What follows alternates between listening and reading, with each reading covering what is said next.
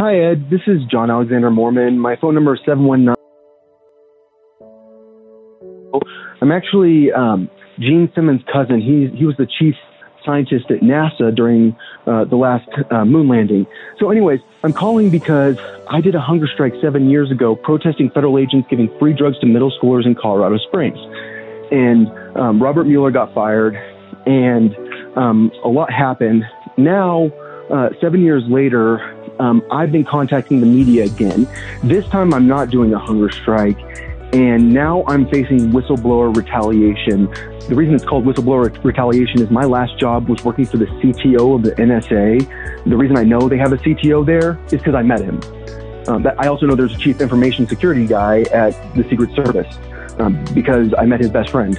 And basically what happened was while I was working for the CTO of the NSA, I was in San Antonio next to a CIA base called Camp Stanley at a bar, and I met this guy who kept ranting about Austin. He was an explosives expert. He was stalking me, and it had to do with the drug lab, why he was stalking me. And I could tell he was stalking me because he was following me. And basically, he was ranting about Austin so much that I contacted the FBI about it. And the next day, there was a picture release that met the description exactly of the Austin bomber. And so I was like, whoa, they got him. And then Mark Anthony Condit blew himself up. So what I'm saying is there's no confession.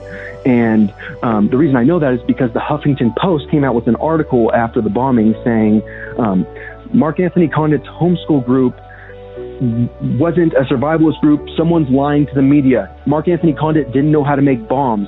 The undercover agents are lying to the media to make everyone think he knows how to make bombs. And the reason they did that is because I was contacting people through Facebook about it. And so there is no Austin bomber confession. The real bomber was, I'm pretty sure, an undercover CIA agent. The CIA is running illegal intelligence operations on American soil all over the place. It's completely against their charter to have covert operations without presidential authority, and they're doing it. Yeah, that's it. Please call me back. Thank you.